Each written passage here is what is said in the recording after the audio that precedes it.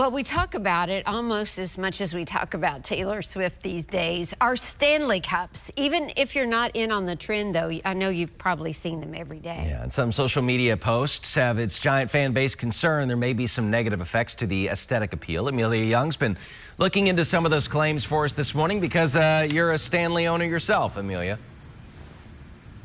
Yes, I am. I will say I don't put anything exciting in mine. It just carries my water every morning. Some people put coffee in it. They put smoothies in it. Mine's just a basic water cup. I guess I could be using something else, but I got this years ago just because I like the color. Had a handle. It was nice, but now, of course, people are paying upwards of hundreds, even thousands of dollars for special limited edition ones of these. We're not talking about that craziness this morning. What we are talking about is some videos that have gone viral claiming that these Stanley Cups contain lead. So we looked into it this morning. This is a really big deal because lead exposure is no joke. It comes with a number of really nasty side effects. But the big question, will you be exposed like some of these posts are claiming if you own a Stanley and use it? Well, short answer this morning we can give you is no, but you might be surprised to learn that there is lead in the cup. I started researching this earlier this week when a friend of mine actually sent me one of these posts, and she was concerned because she knew I had one. Turns out lead is used as part of the tumbler's vacuum insulation.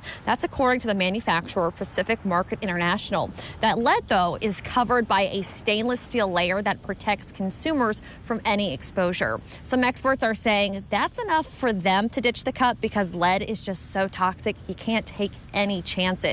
A statement from Stanley follows with, rest assured that no lead is present on the surface of any Stanley product that comes into contact with the consumer nor the contents of the product. Now, if the base cup of the Stanley comes off, that's where that lead can be exposed. But Stanley says, they said in a statement, it is very rare for something like that to happen. If yours does come undone, you do have a lifetime warranty, can get that sent back. Just keep an eye out if you do continue to have one, but really raises the question, do you keep it? Do you let it go? I mean, again, I just use it as a water bottle. There's hundreds of other choices on the market. I will say, though, this morning, Stanley isn't the only brand that uses lead. There's several other travel mug companies that use similar practices. We've got more details on that if you want to look into that for yourself this morning on our website, newschannel5.com.